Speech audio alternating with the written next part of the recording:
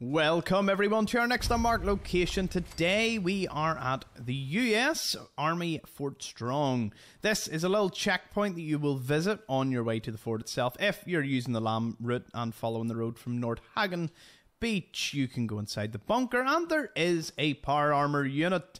You don't have to unlock anything. There's a wee ammo box beside it as well. It's pretty neat. I'm amazed it survived this long. And I'm very curious as to why it's here. I don't have much of an idea. Was the guard using this? Was this like, would the guard have put this on if there was trouble brewing at his checkpoint? Perhaps, but why is the door left open and why would no one have claimed it in all these years? Those are questions I would love to hear your thoughts on in the comments section below. As for the rest of this place, must have been the checkpoint guard's car.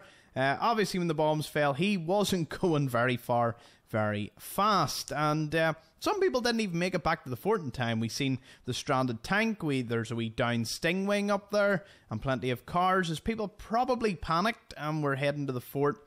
Or, well, it's actually early in the morning. So a lot of these cars were probably administrative staff just coming in from the city. So, yeah, we've got all of that. Plenty going on.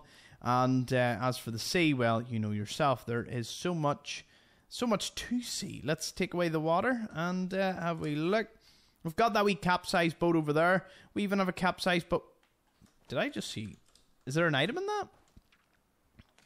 I seen red. The water's probably going to come in. Yeah. Can I get in? Is that a tool chest? Or is it just the natural red part of the boat? Ah, it's just the natural red part of the boat.